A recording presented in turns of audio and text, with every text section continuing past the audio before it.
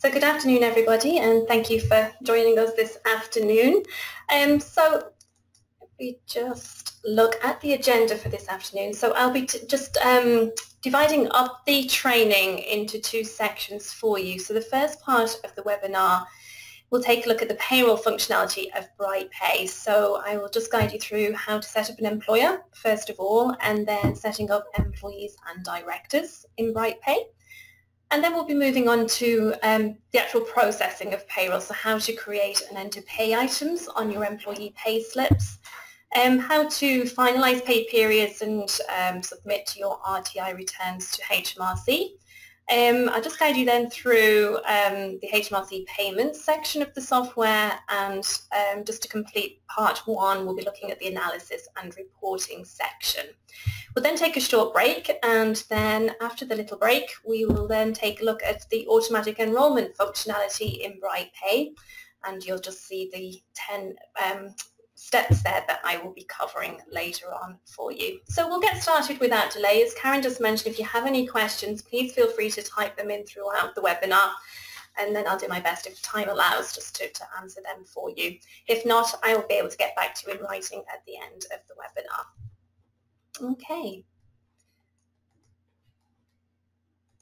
So just to speed things up this afternoon, I already have the software installed onto my PC here, but the software itself, for you to get started, you simply visit our website, which is www.brightpay.co.uk, and on there you'll find the download links to download the software. So the software installs as a free trial initially, and you get 60 days free use of the software, and that's the full working version there that you receive on the trial. So once you have the software installed, and it will place an icon on your desktop for you, by double-clicking on the icon, this first screen will open up for you. So this will be where your employer files will be listed. So I have a company already set up here, which I'll be using later on. But when you first start BrightPay, you'll have nothing in here. So your first step will be to click on the New Employer option at the bottom of the screen here. So this will then bring you through a wizard. Just click on Next here. So BrightPay will ask you'll be given three options basically. So you'll be asked, how would you like to use BrightPay? So the first option is to start at the beginning of the tax year in question. So if you have pay records from April 2015, if we're talking about the current year here, this will be the option you'll be selecting. The second option is if you are starting part way in the 15-16 tax year. So if you are setting up a brand new entity, there's no previous payroll records in the year, then this second option is what you'll be choosing. And thirdly, you have the option to continue part way in the tax year in question. This is the one you will be selecting if you are migrating from one software provider to BrightPay and it's mid-tax year. So this will allow you to import or enter manually any year-to-date figures. So it would be important to select option 3 in this instance. So for the purpose of the training today, we'll start at the beginning of the tax year. So simply click on Next, and this will then just guide you through a few steps. So you'll see here it's asking for basic employer information, so your employer name and address. I'm just going to use a little cheat key here just to auto-populate these fields for me. And then on the next screen, just you're asked about your employer registration details. So I suppose the key thing here is enter as much as you can. Some things will be mandatory for RTI, for example, your employer POIE reference and also your accounts office reference. I'm just going to type one in here, so I'll need it later. Okay, and then you're asked whether the employer in question qualifies for small employers relief. And if you are operating a contracted out pension scheme, then you'll be provided with the field to enter your ECON number. So I'm going to click on Next. So if you desire, departments can be set up within BrightPay and employees allocated to those departments. And one of the main features of BrightPay is that you can allocate employees to more than one department in any one pay period. And those departments can then be used in your payroll processing and also in the analysis function. So when you're generating reports, you can do some departmental analysis. So I'll just click on Next here. On the following screen then, should you wish, you can set up default employee settings. So for example, if your employees are mainly weekly paid, you can instruct BrightPay to always apply these settings whenever you go to create a new employee record. So for example, they may always be paid by cheque, for example, and also you have the facility here to just enter what a typical annual leave days, etc. Okay, if you have already staged when starting with BrightPay, or you are in receipt of your you are in receipt of your staging date, you're due to stage in the future, then you can enter your staging date at this stage. Alternatively, you can wait and enter that date later on in the software. And then finally, you're just asked if you would like to password protect your software. If so, simply tick this box, enter your password, and we click Save and Finish. So the way BrightPay operates is that the software itself will install locally to your PC, and your employer files then sit away from the software. So if you are in a bureau environment, this could be a server, a network, a cloud environment. So you will have the flexibility to choose where these files go to. So I'm just going to click Save here. And my employer file is now set up. So I'm now in my employer file here, and you'll see across the top we now have 7 options. So should you wish to view or edit or add further employer information, this can be done by clicking the employer heading here on the menu bar. And here you'll find then the information that you've just set up when going through the employer setup wizard. Okay. You will find further options within the employer file, so it is probably good practice when you first set up the employer that you come in here and just fill in anything extra about the employer. For example, you may have a self-assessment unique tax reference or a corporation tax reference number, which can be entered. If you're using direct backs or RTI backs, as it's sometimes known, then you can enter your service user number here. And for example, if you're operating a payroll giving scheme, your payroll giving reference can be entered in this screen as well.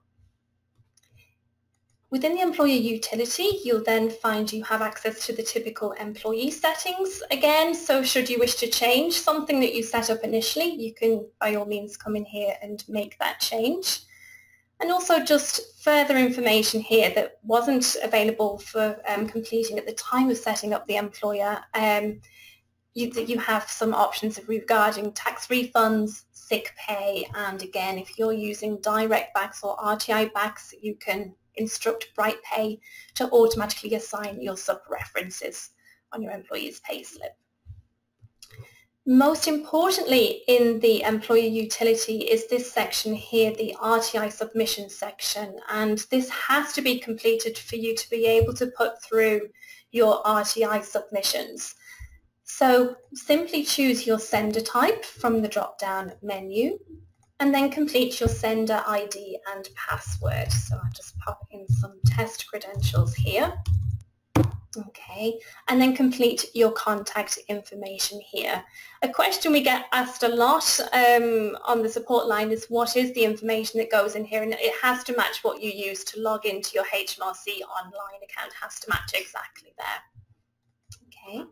So once complete, simply save changes. So what you also have within the employer utility across the top here is what we refer to as employer items, and sometimes we refer to them as global items. And that just basically means that anything you set up within the employer utility, within these little sub-menus, basically means then that whatever you set up here will be available for selection across all employee pay slips, and that will be regardless of pay frequency as well. So you could have employees on a weekly payroll and monthly employees too, but if you set up hourly rates, for example here, you can then select those hourly rates across the board, across all pay frequencies. So it basically will speed things up for you, so you're not having to set up hourly rates or additions and deductions on an individual basis. So just to give you a quick example here, so if I click on hourly rates and click on add new hourly rate, so for example here we might have a Sunday rate, and it's paid at £20 an hour. And also then you can tick to indicate whether it's an overtime rate or not, and click Save Changes. Okay, so that hourly rate now will be available selection across all my employees once I have set up my employees, so I won't need to keep setting that up on an individual basis. The same applies for daily rates. So again, I'll just do a quick example with you.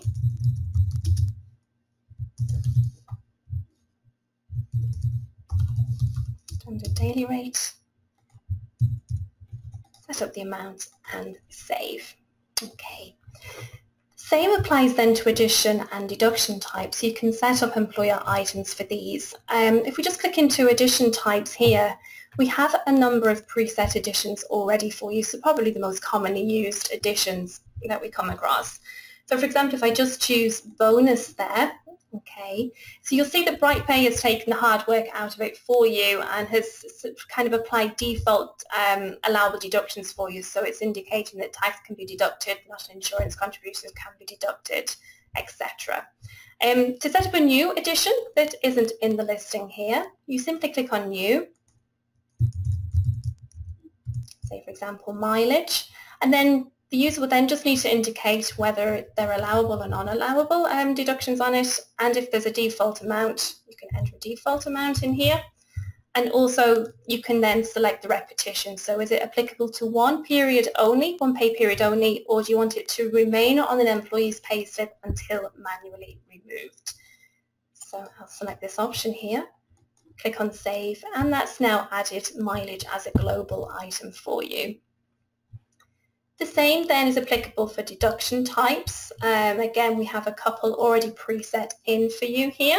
And again, to set up a new deduction type, simply click on New and enter accordingly. Should you wish to operate a savings scheme in BrightPay, for example, maybe a Christmas fund or a holiday saving fund, then a savings scheme can be set up here and applied to employees' payslips as well. And one of the key features again about BrightPay here is with the bank accounts, and BrightPay basically allows unlimited bank accounts to be added into the software.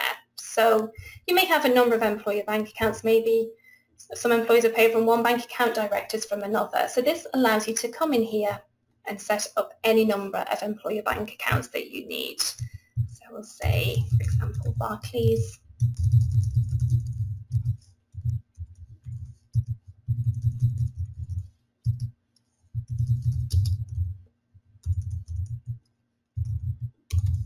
Example. You'll see here from the drop-down listing here that we do cater for a good number of bank payment file formats. So if you are looking to pay employees by producing a bank file, which you then subsequently upload into your banking software, then you can see the listing here. So I think we have probably the main banks covered. If there's any bank file there that you need and isn't there, by all means contact us. Often it's just a case of us getting the file specification from the bank in question and us bringing it into the software. So it's not too much hard work for us to do that. Okay, so I'll choose Barclays here and save. If I was to add more employer bank accounts, so I simply click on New, repeat the process, and if there is one bank account that's to be the primary bank account, you can simply tick the default button there. Okay, so the employee utility can be accessed at any time and any new global items added as you wish. Okay, so once you have your employee utility completed, if I now go to the employees section, so as this is a brand new setup, obviously we have no employees in BrightPay at the moment. So employees can be added in two ways. First of all, you can add employees manually, or number two, and again, it's particularly useful if you're migrating from another software provider. If you can export your employee details from your previous software, then BrightPay can facilitate importing those employees in via CSV file. Okay, and I'll show you that in a second. So first of all, going with our first option, if we're to set up an employee manually, all we need to do is click the Add New Employee option here. And you'll be presented with 6 tab headings here on each employee record. So it's really just a case of systematically going through each tab and completing the details accordingly. Again, I'll just use a little cheat key here. Just want a lady, there we go. Okay. So on the personal details screen, you just ask for basic information about the employee, so name, address, their gender, date of birth, etc. There are mandatory requirements for RTI, and they would be the employee's full name, their surname, their gender, and if you don't have a national insurance number for an employee, then you will need their address as well. Date of birth and things like passport number and nationality are optional, but we would again always advise that fill in as much as you can. Should you wish to email, for example, pay slips later on to employees and also maybe their P60 at the end of the tax year, then you can add in an email address here.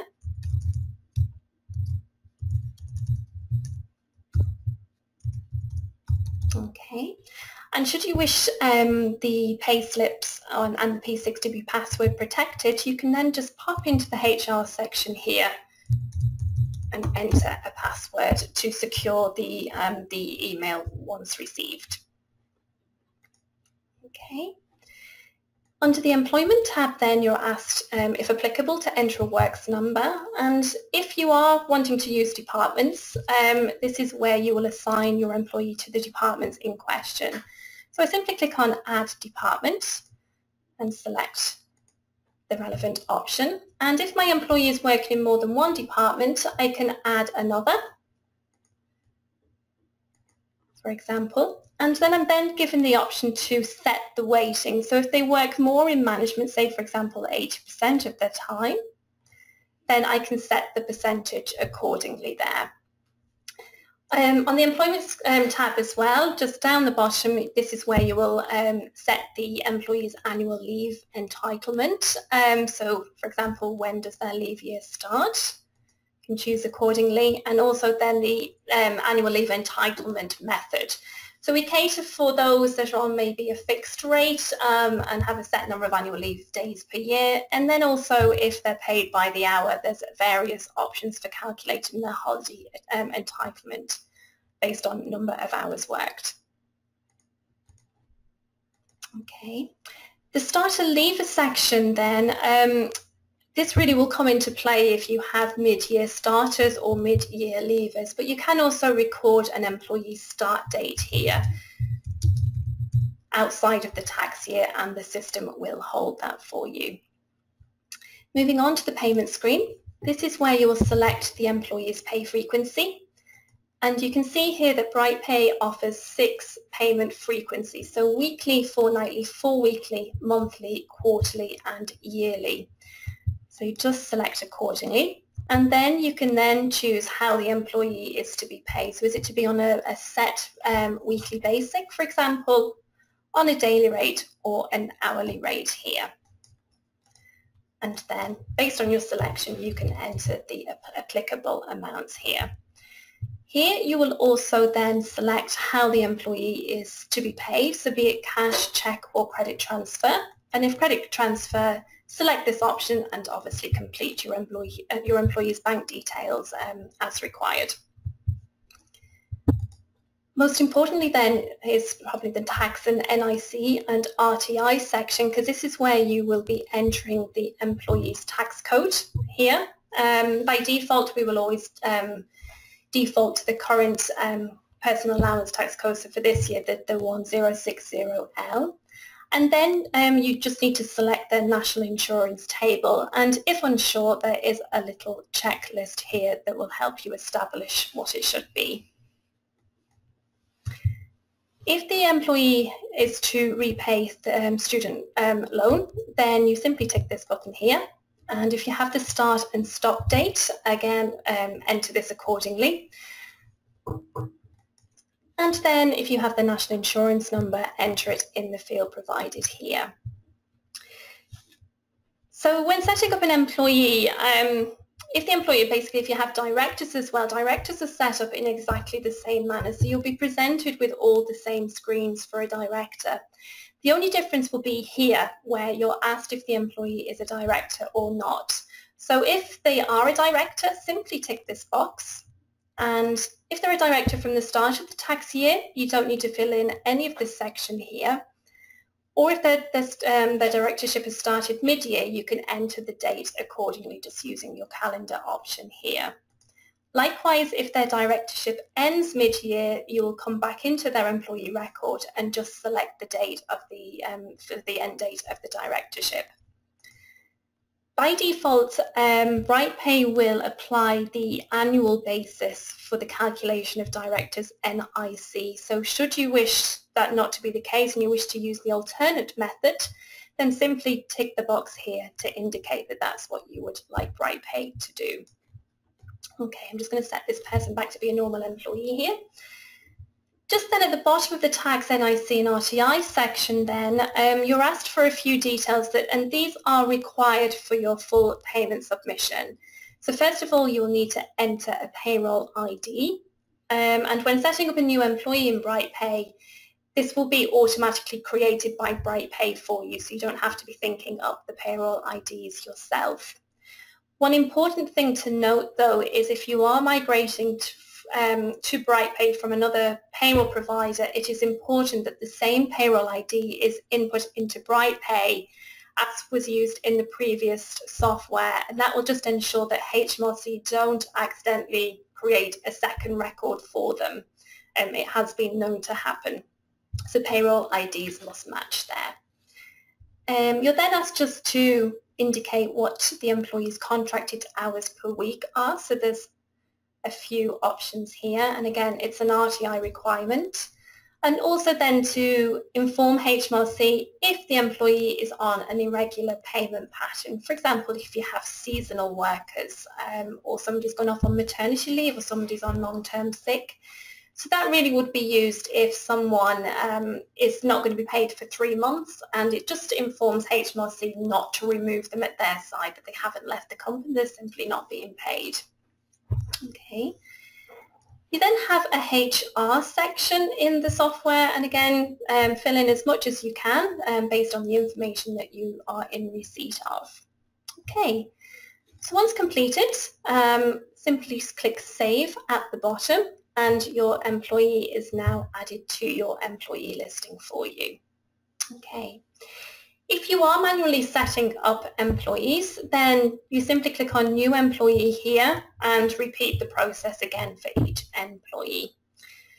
So as I just mentioned a couple of minutes ago, another option is if you have all your employee details in CSV file format, then BrightPay can import that information in for you. And this is particularly useful if you're migrating to BrightPay from another software provider. It will certainly speed things up for you. So to do so, if you have a CSV file that you can use, simply click on the File menu and Import Export Data, and we're going to choose the option to import employees from a CSV file. So you simply browse to where your CSV file is. I have mine here. Okay. Now again, just to speed things up this afternoon for you, I've already gone through and allocated what each column represents here. But if you're doing this for the first time, you'll just need to just work through each column and tell BrightPay what the information represents, a title, name, surname, for example.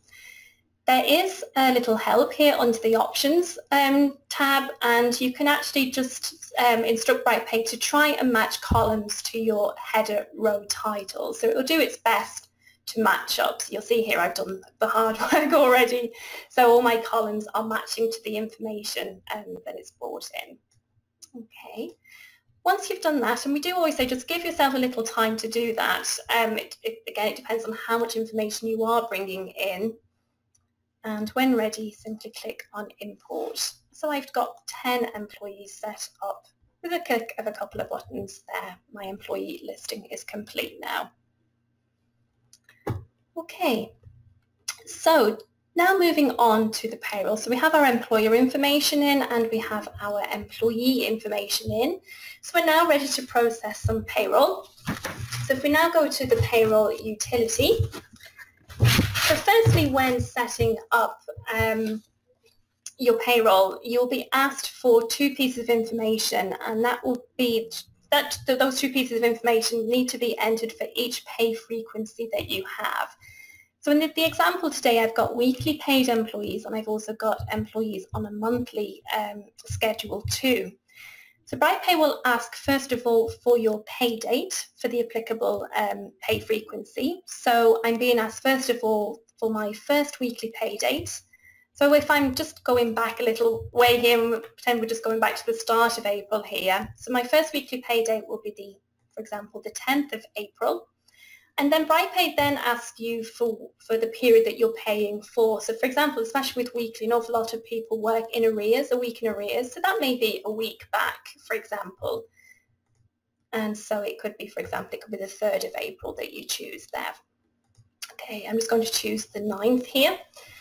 And likewise for your monthly payroll, so what your first monthly pay date will be and when you are paying for. So I'm happy with that there. Before continuing, because pressing continue will actually set your pay schedule in stone for you, if you want to say it that way, but if I just do a preview here, I can quickly look down and just see how my pay dates will be falling. This is my weekly schedule here. So you can see here that I'm given 52 pay weeks. So the system will detect whether or not I need a week 53 or not based on the schedule that I have entered in. And likewise for monthly. And again, this is something we recommend you check first, especially if migrating mid-year to BrightPay, that you do have the correct number of pay periods left in the software for what you need to complete. Okay, so once happy, we press continue, and we are now into our payroll. So I've instructed the software to start at the beginning of the tax year. So you can see here I have two blue schedule bars. So I have one for my weekly employees and one for my monthly employees, and they work completely independent to one another here. So if we start in weekly here, so what we're looking at here is known as the summary view, and I suppose in other words, it's your payroll preview. So it's going to give you an overview of what your pay period is looking like before you finalise. This is something that payroll bureaus often like to maybe email over to their clients just for approval before they actually finalise payslips and before they submit any RTI submissions. So should that be something you wish to do, you can click on More and select the option to print or export the summary for the pay period in question, and that can subsequently then be attached to an email and sent over. So should I wish to now edit a particular employee's payslip, I simply select their name from the summary view and it brings you through to their payslip view here. So by default, BrightPay will bring in the settings that you applied in the employee record here. So you can see my first employee that I set up, Gemma Appleby. I instructed BrightPay that her weekly basic was to be £500 per week. So you can see that flowing through here. Each employee's payslip allows for an unlimited number of pay items to be added. So for example, if I click on Add, I can add another weekly pay figure, I can add an hourly pay figure or a daily pay, and also I can add an unlimited number of additions and deductions if required. Okay, so for example, should I wish to allocate, say this lady is entitled to a bonus, I select bonus here and I can enter accordingly. And to add another, simply select the addition I wish to add to the pay slip and enter the amount in. Where you see a little spanner symbol, that means that there is added functionality around the pay item. So for example, if I click on the spanner here next to the weekly pay amount, you can see here that I can perform a net to gross calculation should I wish to have that calculation. And also I can reset the departmental weighting, so if I need it to be 50-50, for example. Likewise, for any additions and deductions, I'm given some similar options. So again, it could be that bonus was for sales, completely for sales, so I can set the departmental weighting to be 100% for sales for that pay item. And also I can then set a repetition. So if I want that bonus to repeat for maybe another couple of weeks, I can say repeat up to date and select a date on the calendar. Sorry, need to go back.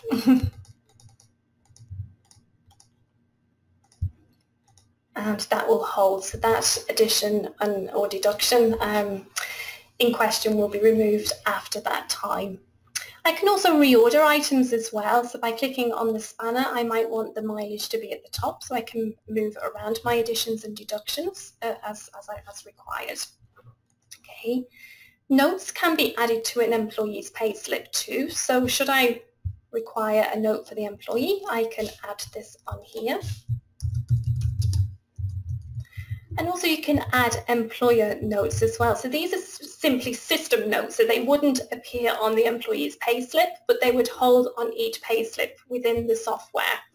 So if you were viewing historical payslips, for example, you would see that note that you have entered in there. Okay, so that's my first employee. If I take my second employee here, you'll see that he is being paid an hourly rate instead. So for hourly paid employees, you simply enter the number of hours. Okay, and again, as per the last employee we looked at, you can add unlimited pay items to an hourly paid employee's payslip too. So for example, say he's done some more hours here, so he could have done 10 hours, and he may have done those 10 hours, not at his standard rate, but maybe at time and a half, double time here. So you can see here by clicking anywhere on the blue line, you'll have various options here. So it could be that he worked Sunday. So the global item I set up a little while back is available for selection, and I can select accordingly there. If an employee is assigned to departments and he is hourly paid, I can then assign the departments to each hourly pay. So it could be that he's done 20 hours in the marketing and 10 hours in the sales. Okay. Okay. My next employee then is an example of someone who's being paid a daily rate. And you'll see here that 5 days is flowing through for her. And that's simply because I've instructed BrightPay that she works a 5-day week. So when assigning her typical working days, I have her tick to work Monday to Friday. If I change that, say she only worked Monday to Thursday, then this would update accordingly that it could be 4 days here. So there is that automatic link to the employee's calendar for daily paid employees. Okay. So simply work through each employee, and when ready, if we return to the summary view, okay, when ready, simply click on Finalize Payslips.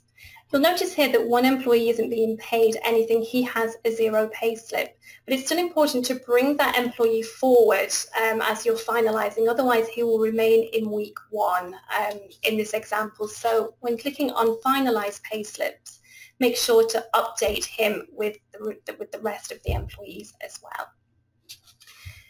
So at the Finalize Payslip stage, by default, all employees will be ticked for finalizing. Now, should it happen that you're maybe waiting on timesheets or something is holding you up with particular employees, but you wish to process the other employees, what you can do is simply untick those employees that you don't wish to finalize and click on OK.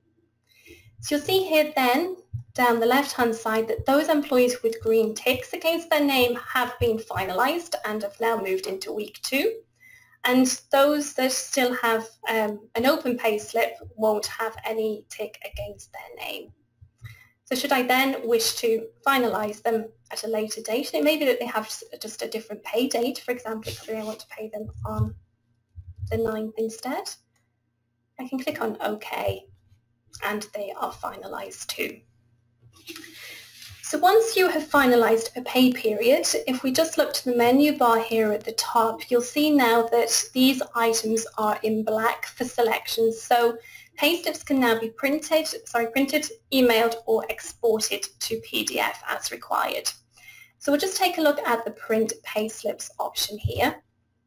Okay, so simply select the employees whose payslip you wish to print, and then over at the top of this screen, select the payslip type that you wish to print to. So BrightPay does facilitate printing payslips to blank A4 paper, and if this option is selected, 2 payslips will print per A4 page for you. So there is no requirement for any BrightPay stationery or anything like that. So if you were cost saving, for example, you can print straight onto plain paper. Should you wish to use payslip stationery, we do supply that, and if anybody wants a sample pack sending, please do let me know and we can arrange that for you. We do 2 types of payslip stationery. One is 2 per page, and it's simply perforated in the middle, and they work in conjunction then with window envelopes. So each payslip can be popped into a window envelope for the employee. The second type that BrightPay offers is then a 1 per page security payslip. So this is just 1 sheet. It prints out the employee's payslip and it will then seal for you. The employee's address will come through for you. So if you were posting it, for example, that facilitates that option there. We also cater for the Sage 011 payslip and the Iris FY95 payslip. So we found that a good few people that are migrating to BrightPay who have used Sage and Iris before, they have payslip stationery left over. So we've brought those options in so you can use up your stationery if moving to BrightPay. So I'll just select the blank A4 paper option here. If you wish to customize the payslip, so you want to add extra information to it or remove information, then you can click on the options button here. And you can then instruct BrightPay, for example, you may just want to remove, for example, you may want to show the employer address on the payslip, so you can tick that option there. And you may just not want to show the payment method, for example. And if we just do a print preview now, those are your employees' payslips ready for printing here. Okay, and if happy, just press print at the top of the screen. Likewise, rather than printing, should you wish to email payslips to employees, you simply select the email payslips option here. So BrightPay will only give you a listing of employees for whom you have email addresses entered for. Should you wish to email to more people, you just need to ensure that their email address is entered in their employee record for you. So simply select the employees you wish to email, enter a reply to address in. I'll just use a colleague here just in a test environment, and you simply click on send emails. So those emails come to our own email server and they batch every little while. Usually find that they go pretty much instantaneously, and then once they hit our server and they leave our server, they're then deleted, so we're not holding any payslips at all. So once they've left, they've gone from our records here. Okay.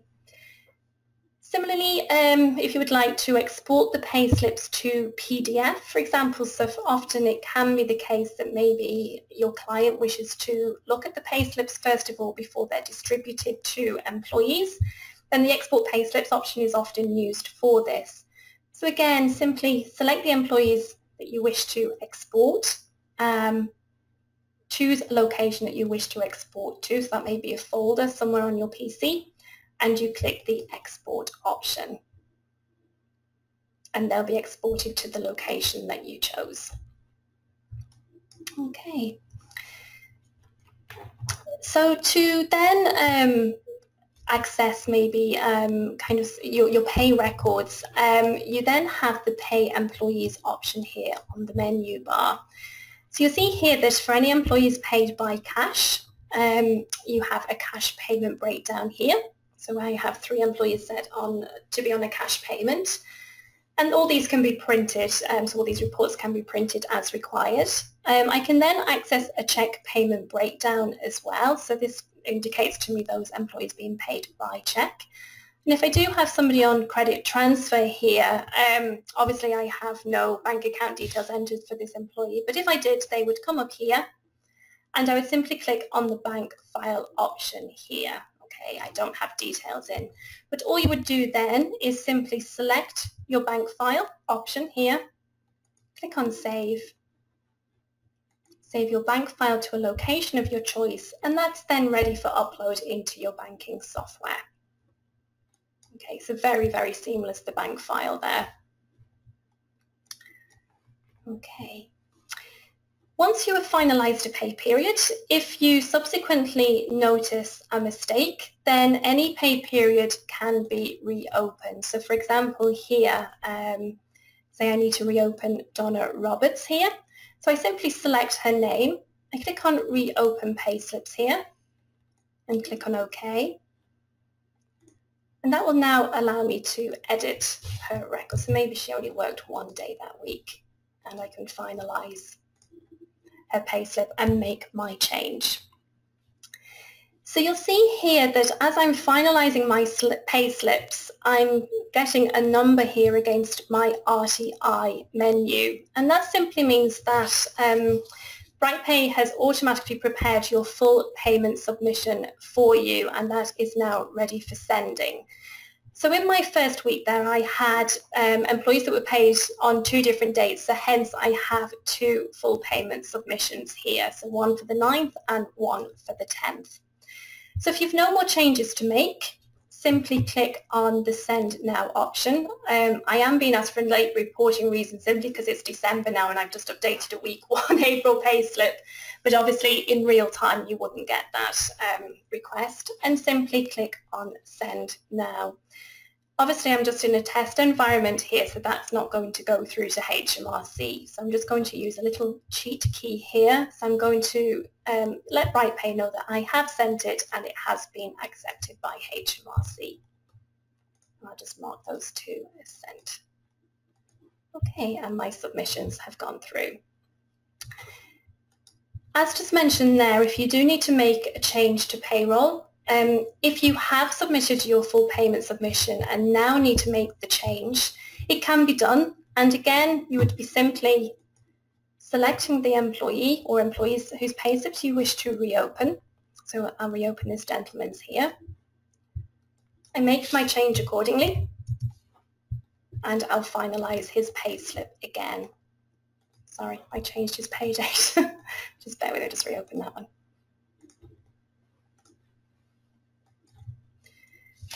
So I originally paid him on the 9th, to say that date is still the same.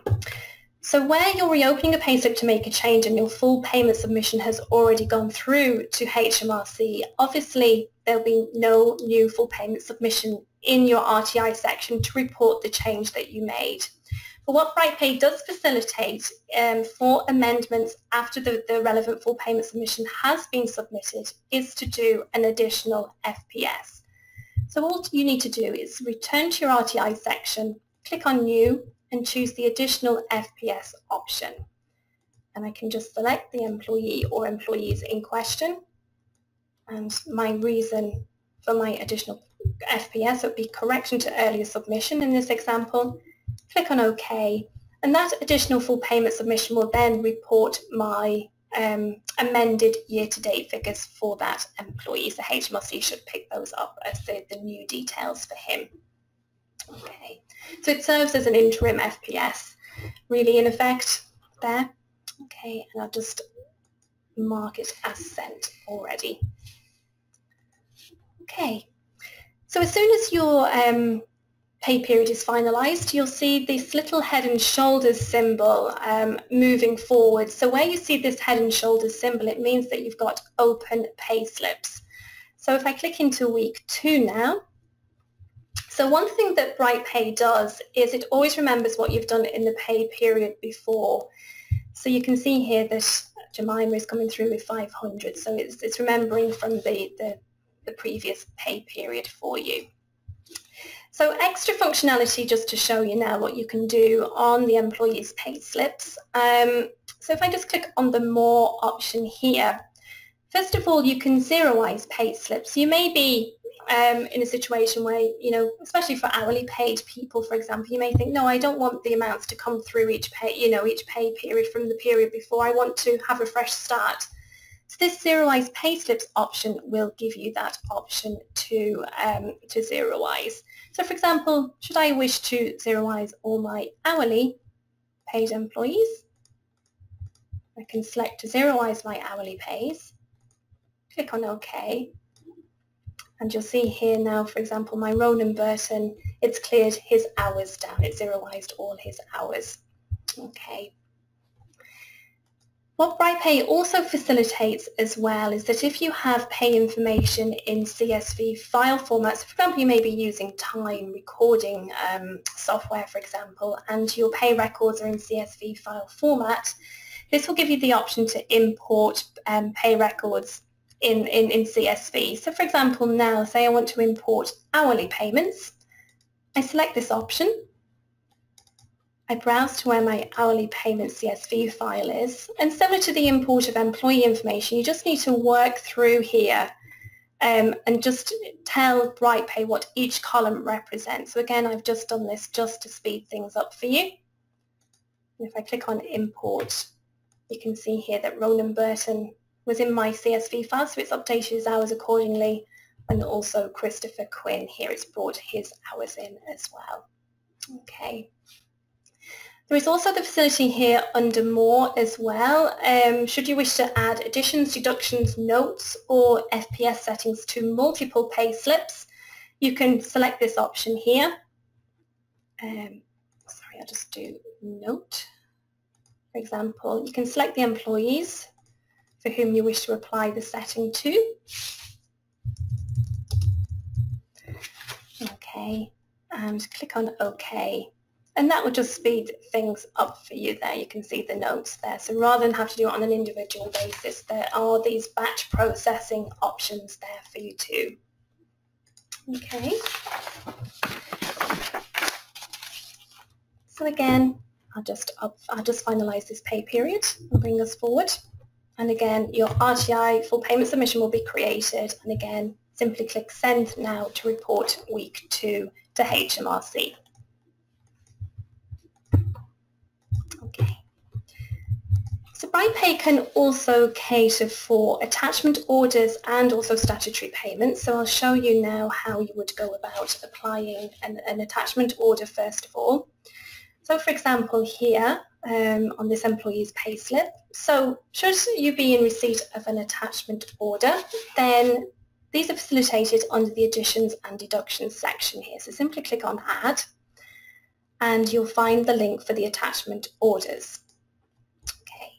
This brings you through then to our attachment orders screen, and if I click on Add Attachment Order here, you'll see we cater for a good number of different attachment orders. So it would simply be a case of selecting the most applicable one. If there's one in the, there isn't one in the listing there for you, you do have Other Attachment Order, which allows you to set up the attachment order you require. So in this example, say for example, we have somebody with a council tax attachment of earnings order, simply click this option here, fill in the relevant details. Okay, just pop some dummy information in here for you. Select the date that the order has been made and the date to apply from. Okay, if you have the date to stop, enter that as well. And then on the following screen then, you can then indicate whether it's to be a priority attachment order or not, whether you wish it to always be calculated using full qualifying earnings, and should you wish to deduct the £1 admin charge for administering the attachment order, you can indicate to do so here. So say the amount to be paid is £500, and I'm going to click on Save. And you'll see then in the relevant pay period, the attachment order will flow through to the employee's payslip for you. So again, quite seamless with the setup there. Okay. So just to then cover, as you're progressing with your payroll, if you have any mid-year starters, again, you'll just be returning to the Employees menu and clicking on New Employee. So anybody joining mid-tax year, simply fill in their relevant details. Again, I'll just use a little shortcut button there. So with any mid-year starters, the starter leaver section of the employee record will come into play for you here. So simply enter the employee's start date.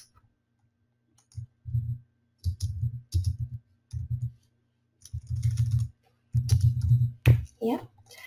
And once you've entered a start date in the current tax year, you'll then be asked for further information. So whether they're working still for an overseas employer, and then their starter declaration. So is it statement A, statement B, or statement C? So for example, if it's statement B, you'll then be asked for their taxable pay and tax paid in previous employment. Just put some dummy information in here and click on Save. So what BrightPay then does with that employee is that it will take the employee's start date and it will assign the employee into the correct pay period for you. So you can see here this is week ending the 23rd of April. My employee's start date was the 21st, so she's been added into week 3 for me. And I can process now her payslip going forward. Likewise, for anybody who's leaving the employment mid-tax year, again, it's very, very seamless in BrightPay. So with the onset of RTI, it's now important, especially from what you have to do in BrightPay, is that you must enter the employee's leave date before you finalise the employee's final pay period. It used to always be the case that you could finalise the pay period and then do the P45, put the leave date in afterwards. But so that you can report the employee's leave date in your final FPS for them, the leave date must go in at the time of finalising their pay slips. So for example here, say my Ben Taylor is leaving the company. So if I go to finalise pay slips, I can see here that against Ben Taylor's name, there is a little spanner symbol. So if I click on that, I can enter his leave date here. So say he's leaving on the 20th of April. Click on Save, and I now get the yes indicator in his leaver column. And likewise for my new starter, her starter information will be included in the next FPS that I do. So if I just click on OK here, I'll now show you that FPS. So you'll see here Ben Taylor is here and his leave date is flowing through to the full payment submission, so HMRC will receive that information. And if I can just find my new starter, you can see here that her starter information is flowing through to that FPS for you. Okay. For any mid-year leaver then, if I just access Ben Taylor's employee record, as soon as his leave date has been captured by the software in the correct pay period, I can then access his P45 here. So I can then print this for the employee in question. I'm given two options. I can print straight onto blank A4 paper from within BrightPay, or if you have pre-printed HMRC stationery, you can do so here. So if I just do a print preview for you, this is printing onto blank A4 paper here, and that can be printed off to give to the employee.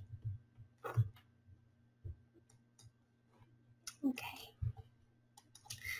So just returning to payroll, and I just want to show you how BrightPay handles some of the statutory payments. So we do cater for all statutory payments in the software, including the new shared parental pay. And all statutory payments, they're all linked to the employee's calendar, and I'll just show you how that works now. So if I take an employee here, I'll take Tanya Peters. So we'll assume in this example that Tanya has gone out sick and we want to actually process some statutory sick pay for her. Anybody who's on any kind of parental leave, and there's to be a statutory payment applied, under their statutory pay option on their pay slip, simply click the calendar button here. And this takes you through to the employee's calendar.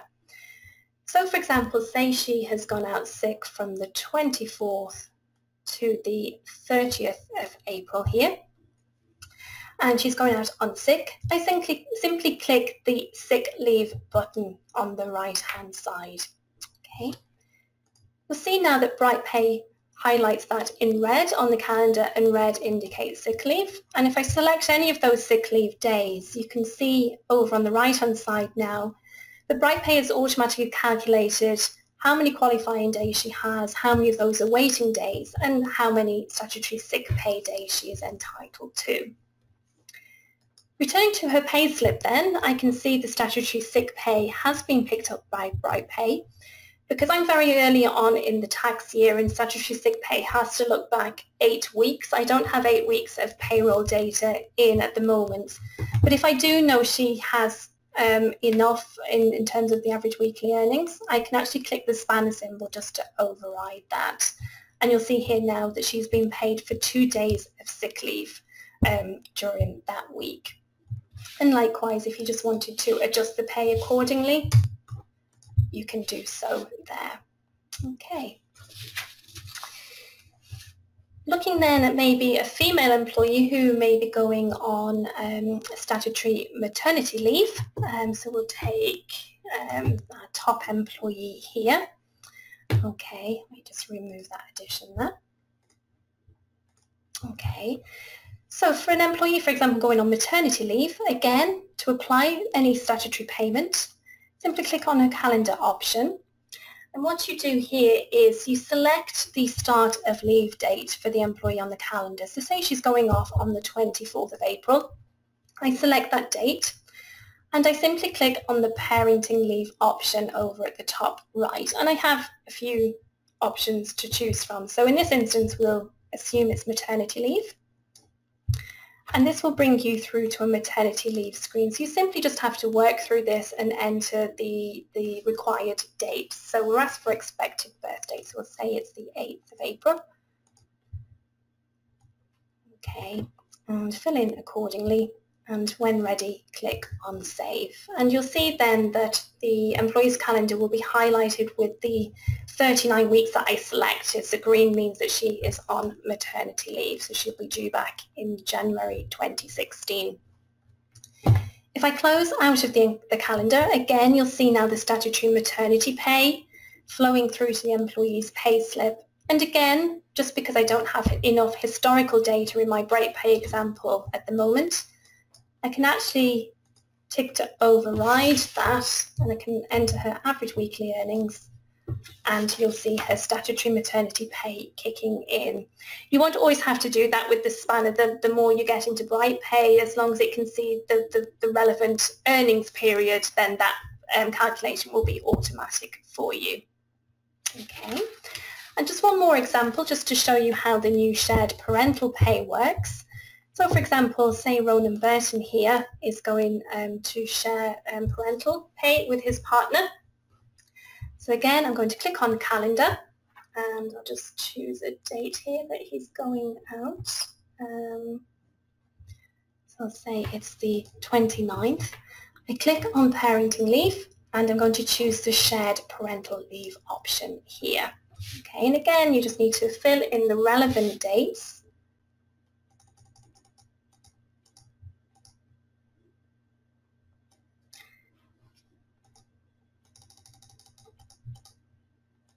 Having to jump back a little bit here. The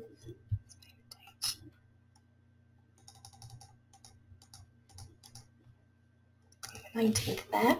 And then you complete the blocks of leave. So you can fill in here this, the date he wants to take his leave. So say his first block is to start on the 29th of April. And you can add further blocks. Maybe he wants to take maybe another 3 weeks at a later date. You then also just need to fill in the employee's partner's information. So I'll just quickly type in some dummy information here and save. And you'll see the shared parental leave being applied to his calendar. Okay. So if I return to the payroll screen now and this particular employee's pay slip, you'll see that no shared parental pay has flowed through. And that really is, I guess, a good place to explain why statutory payments can be calculated in two ways. Some softwares use the pro rata method. So if it's a part week, then the number of days will be prorated accordingly. And we are aware, I think the likes of Sage possibly work in that manner. BrightPay, however, operates on the full statutory week method when calculating statutory payments. And that means that BrightPay has to see a full week pass before the statutory payment will kick in. So this employee's leave was starting on the 29th of April. So in this week ending the 30th of April, because it cannot see 7 days happening yet, then you'll see nothing appear for the shared parental leave, and instead it will kick in the week after when it sees a full 7 days occurring. So both methods are acceptable by HMRC, so it's just something just to bear in mind if you are switching to BrightPay, that there can be some different methodology being applied between the softwares. Okay, so if we now just look here, I just want to take you now just through to the HMRC payment section of the software. So basically, as you are updating your pay periods, BrightPay is keeping a track of what you owe in terms of PAYE and NIC to HMRC. And that information can be accessed under the HMRC payments menu. When you first access this utility, you'll just be asked how you remit to HMRC. So do you remit on a monthly basis or quarterly basis? So we'll just choose monthly here. Just press continue. And you can see here I have 4 pay periods updated. So this will be my total of my 4 pay periods to date. Okay. So you'll see here you have your tax liability. If you've any CIS deductions suffered, these can be entered here too, for example. And then you have your NIC breakdown here. If you wish to claim your employment allowance and you haven't already done so, then it's very, very simple. You simply click on Enable here and you prepare an EPS. Okay, and what you do, that EPS indicates that you want to tell HMRC that you want to claim your £2,000 employment allowance, and you literally send now to HMRC. Okay. If I return to HMRC payments then, I then click on Enable again. I'm simply asked, are you operating multiple PAYE schemes? If not, I say no, and that means BrightPay will allocate £2,000 that it can take from your employer NIC. And you'll see here in this particular tax month 1, that there was £898.28 in employer NIC. So your amount due at the bottom will take this into account. That has been deducted to arrive at that figure. Okay. You'll see here that we have statutory payments going through. So as soon as I enter a payment date at the bottom of this screen and save changes, BrightPay will now inform you that you do have to submit an employer payment summary as well as all your full payment submissions, which should have already gone through at this stage. So it will prompt that you now need an employer payment summary just to inform HMRC that you need these amounts deducting from your total liability that has gone through on your full payment submissions. So at the prompt, simply say yes. That will create your employer payment summary, and again, you'll see the amounts over here, including CIS deductions suffered, and you simply click on Send Now. Okay, so just finally, just to complete the payroll functionality with you, and then we'll have a little wee break. The analysis function of the software can be accessed at any time, and you'll find here that first of all, there are a number of preset reports that we've already done for you. So we call them the favorite reports, probably the most commonly used reports in terms of payroll. So for example, here, if you want to do a payroll summary, you can click this option, literally select your criteria. So if you wanted to say do weeks 1 to 4 and you wanted to report on both employees and departments, select your employees from the listing. If you're happy with the selection, simply run report. Okay, and your report will be displayed on screen. A number of reports can be run at the same time. You have complete flexibility over this utility. So for example, if you wanted a statutory pay report as well, I can run report and I can have a number of reports open all together. All reports can then be edited, so if you wish to change the criteria, and they can also be saved and printed and exported as well. So you can export to Excel, CSV file, clipboard, or to PDF document. Should none of the favourite reports suit you, then you do have the option here to generate your own reports. And you simply click on New Report, and again, just choose the criteria that you wish to include. So for example, I might just want a report on employee NIC numbers, for example. Okay, and I want it for all employees. So I can click under columns and I can say, well, deselect all the information that was coming up as default, and I'm going to do name, surname and national insurance number. Excuse me. You'll see here that an awful lot of information can be brought into reports of your choice. So you've got period amounts, year-to-date amounts and employer items there. So I think we've pretty much covered everything we can. And once you've selected your criteria, simply click on OK and run report, and there's your report on screen based on your selection. Should it be a report that you wish to use again and you wish to save it, then you simply click on the Save option here, enter a report name, and if you want to make it a favourite, you can do. Simply tick the favourite button, save, and it will be added to your favourite reports menu bar there. Okay.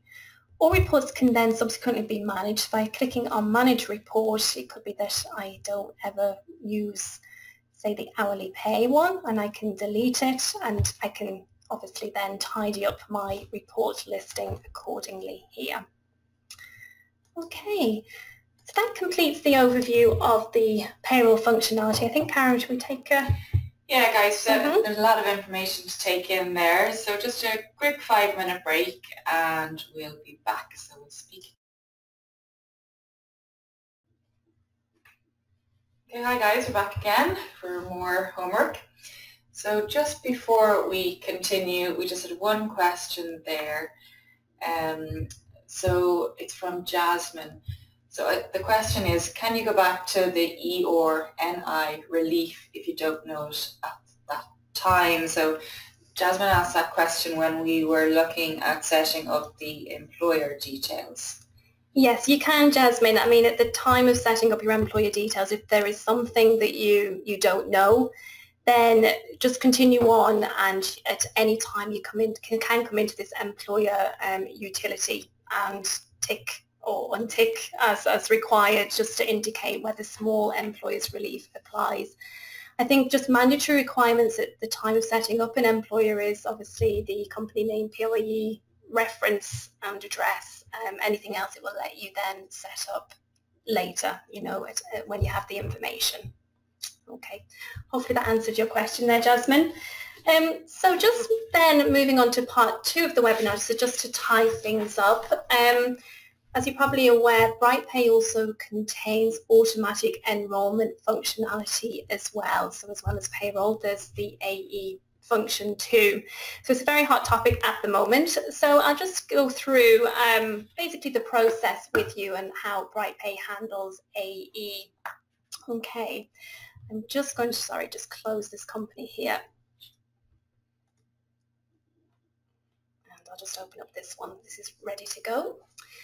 Okay, so the starting point for you with regard to automatic enrolment is to first ascertain your staging date. And once you have your staging date, this can be entered in BrightPay, and you will enter it in the pensions utility here and by clicking the automatic enrolment button here.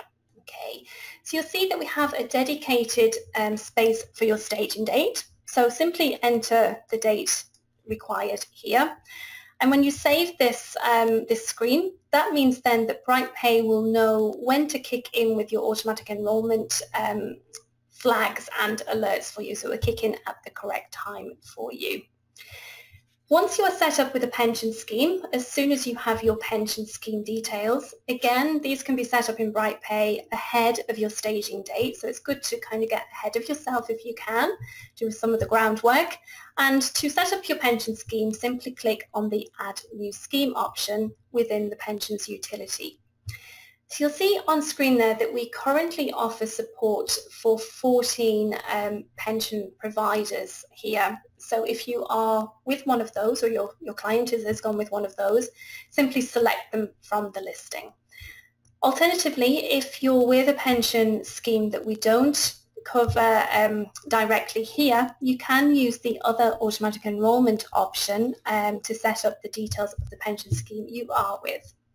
So in this example today, we'll just assume that we are with Nest. So I'm going to choose Nest here from the listing. And all you need to do is simply enter your employer reference. And Nest, if you're with Nest, will provide that reference to you. And then on the following screen, you then set up your groups accordingly. So your groups need to match exactly how you have set them up with your pension provider. So you may be setting up groups, or they're sometimes known as categories, with other pension providers. Your groups will be, for example, say you may have weekly paid employees, and you may also have employees on a different pay frequency, say monthly. So some pension providers require you to break those down accordingly. So for example, I may have a weekly group and also a monthly group. It may also be that you have employees who are on the same pay frequency, but they have different contribution rates that are going to be applied to their pay. For example, employees may have one set of contribution rates, as you can see on screen here, and perhaps managers, directors may have different contribution rates. So again, you may be splitting those employees up accordingly into different groups. So when setting up your groups, you will see you have the ability to select the contribution rates that are applicable to the group you are just setting up here. So for example, if you're using the phased minimum contributions, which is 1% for the employer and 1% for the employee, you can choose that from the listing. And you will also then be given the option to set the earnings basis, so whether you want the standard qualifying earnings to apply, or whether you wish to customize these. So for example, if you wanted to remove limits completely. Okay. Once complete, simply save your pension scheme details. So at the top of the pension utility screen here, you will see that there is an assessment tool, and what BrightPay can do is both a pre-staging assessment of the employees in the payroll and also a post-staging assessment report as well. So for pre-staging, there are two options: to do a preview to include opt-ins or without opt-ins. So I'll just generate one here now for you. So the pre-assessment preview will basically give you an overview of what automatic enrolment will look like once an employer stages. So that is, it will indicate what worker category each employee is likely to fall into based on the earnings entered in the current pay period in which you've generated this report, and also what their estimated qualifying earnings and contributions will be.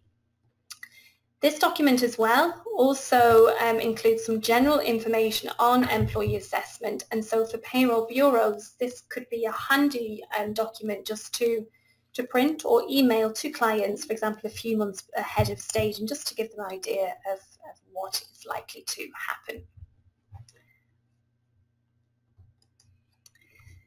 So as soon as you reach your staging date in the payroll, so I'm using the 1st of January 2016 in our example here. So in my week 40 payroll, I am hitting my staging date. And you'll see now that BrightPay will kick in with these on-screen flags. And if I select an employee record, a payslip, you'll see these yellow alerts as well. So as soon as you reach your staging date, BrightPay kicks in and it will automatically assess your employees for you. So it will determine whether they are eligible job holders, non-eligible job holders, and entitled workers.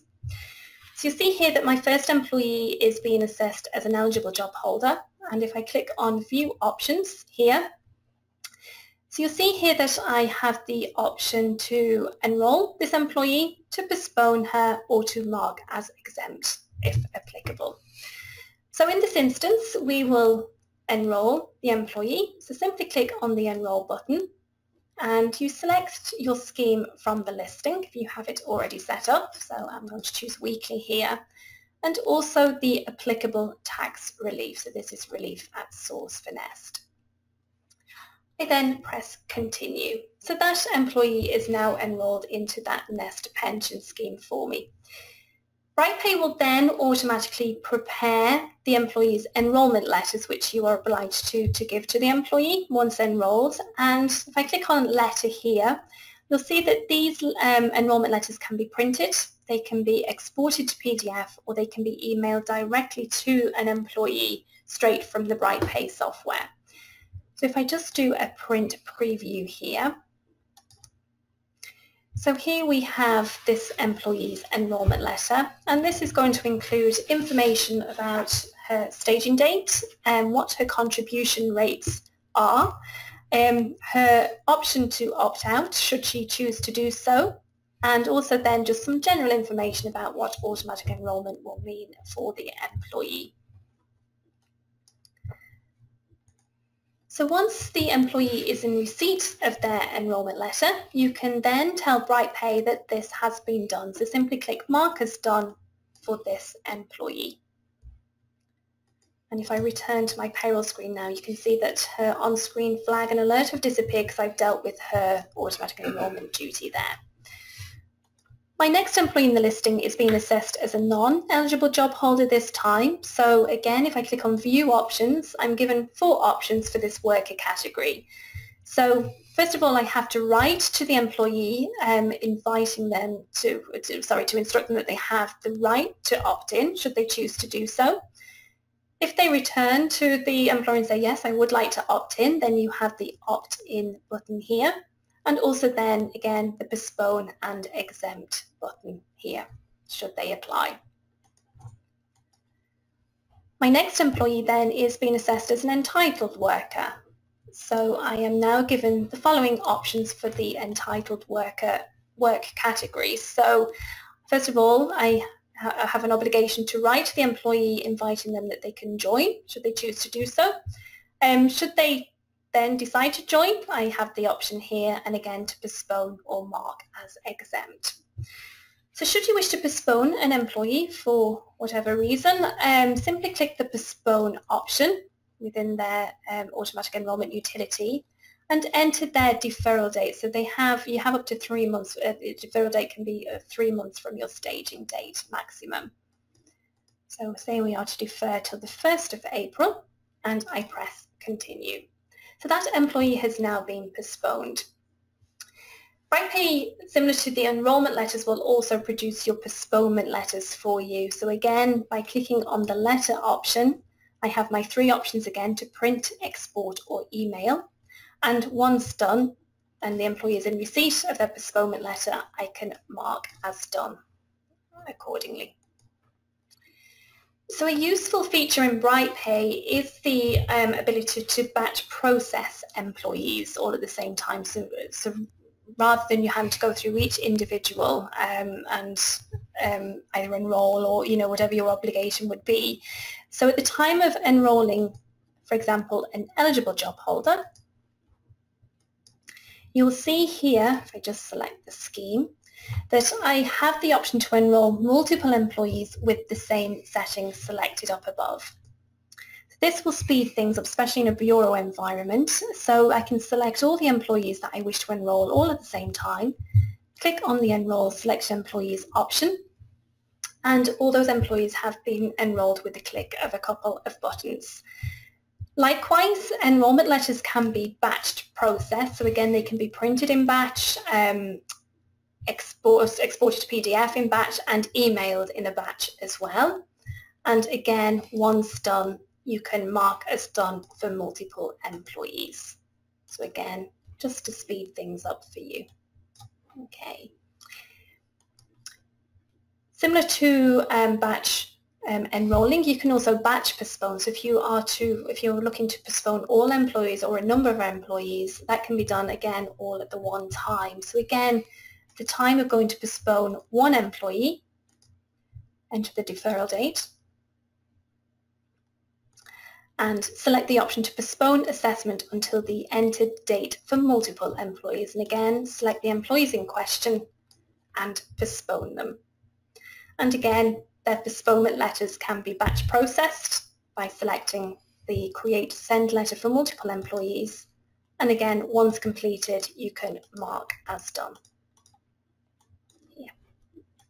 Okay, so I return to my payroll now. You can see that all my flags and alerts have disappeared. So that now means that I've dealt with all my automatic enrolment duties at staging. So if I now look at an employee who I did enroll, my Jemima Appleby here, so you'll see now that because she's been enrolled, her pension deductions are now flowing through on her pay slip. And if I then go to finalise the pay slips, and I go to do a print preview of one, you'll see that the employee's pay slips will also reference the pension deductions going forward. Okay. So where we offer dedicated support for a pension scheme, so we have the 14 here at the moment, that means that BrightPay can also produce, if required, an enrolment file. Some pension providers require an enrolment file initially, and also then the subsequent contributions file, which are then to be submitted to your pension provider in question.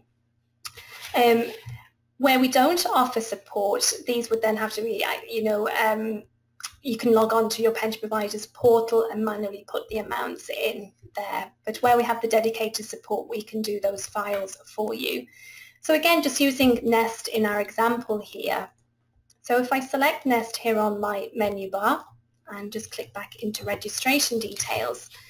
So what Nest have developed and what we've been able to bring into the software is something called API, which is Application Program Interface. And basically in simple terms, that means that your enrolment file and contributions file for Nest, if you are a Nest user, it means that you can submit your enrolment and contributions file similar to how you would do an RTI return. So it can go directly from BrightPay into Nest. So it kind of avoids you having to save your files to a location of your choice and then log in separately to the pension provider. So you'll see here that we have two submission methods, CSV file being the manual upload, or you can choose to use the Nest web service if you are signed up with Nest. So what you do, if we're going to use the new API option, is enter your user ID and password, and these are what you use to log into Nest, and save the changes. And does Nest require an enrolment file first of all? Simply click on Enrolment Summary and click on Send Enrolment Summary over on the right-hand side. Simply just work through the following steps. So step 1 is where you select the employees that you wish to include in the enrolment file and click on Next. At step 2, for Nest, you're just required to enter your payment source. And again, this just has to match exactly what you have set up with Nest. It would make sense to you, you'll recognize what the system's asking you for because you will have done this with Nest. And at step 3, you'll see here, now it may look completely gobbledygook to you, but this is your file for submission to Nest. So this is your enrolment file ready to go. And all you do is click on Send Now, and similar to RTI and your submissions to HMRC, that will go directly to Nest, and you will then get confirmation back. I just can't do it obviously because we're in a test environment. But you'll get confirmation back, sometimes they say just within 10 minutes, up at the top to say that it has been accepted by Nest. This message here will be updated accordingly. Likewise, once you've submitted your enrolment file, pension providers also need a contributions file every pay period just to report the contributions being deducted from the employees. And again, for Nest, this can be done using the API option. So simply click Contribution Summary on the menu bar, click on Send Submission, just complete your information accordingly. So I just need to fill in the payment due date, Step 2, select the employees that you're including in the contributions file. It's step 3, if any employees haven't made full contributions, or there's none at all, you just have to indicate the reason why. For example, they may have chosen to stop contributions or have opted out. And click on next. And again, at step 4, here's your file, your contributions file, ready for submission into NEST. So again, with the click of send now, that will go and you'll get your confirmation back here at the top of the screen. Okay. So as you continue to process your payroll after staging, contributions will continue to be calculated and deducted accordingly. BrightPay can also handle then any opt-out requests. So once an employee has been enrolled and they subsequently choose to opt out of the pension scheme, you may then receive an opt-out request from the pension provider. And should you receive a request, all you need to do is go to the employee's utility, select the employee in question and access their automatic enrolment function here. Once an employee has been enrolled, you then get an opt-out option for them. So simply click on opt-out, enter their opt-out date, the reference that you have been given. This has to be a valid opt-out reference. Click continue. And if I return to the payroll and my next open pay period, you'll see then that because the employee was in their opt-out period, they are entitled to a refund of their pension contributions that they've already made since staging. And you'll see here that the employer will get a refund too. Okay. Just for your own automatic enrolment, your reporting requirements, again, we looked at it briefly just before the break, but under the analysis function, should you wish to generate some automatic enrolment reports, you can do so by clicking on New Report. And again, if I just do add and remove columns. So you'll see here, for example, you could choose to run a report on worker category, enrolment date, opt-in date, etc. Or if you wish to run a report on contributions, you can do so here accordingly.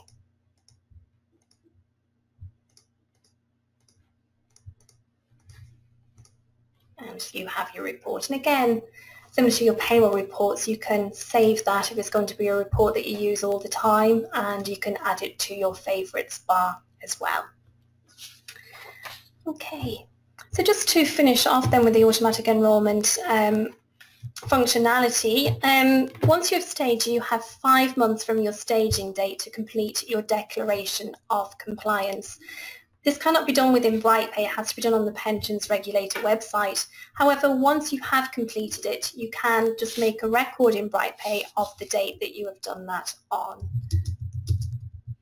for example, here, and save that. Okay. Also as well, if you are signed up with a pension provider who are taking care of the communication side of things for you, so they're going to send out your enrolment letters and postponement letters, for example, you won't need BrightPay to continue reminding you of these, that you have them outstanding. So there is a facility here to turn these communication reminders off if you need to do so. Okay. From staging then, as you continue to progress through your payroll, BrightPay is continually assessing your employees for you. And should, for example, just as an example, an employee turns 22 and they have qualifying earnings, this will be flagged up to you in BrightPay. So you'll then suddenly find in a pay period a flag appearing just to indicate that you have automatic enrolment duties to perform for them. And likewise, for any new starters that you subsequently add in, they will be assessed by BrightPay for you. So I think that just completes everything there, Karen. Great. Thanks a million, Vicky. I certainly learned a lot there.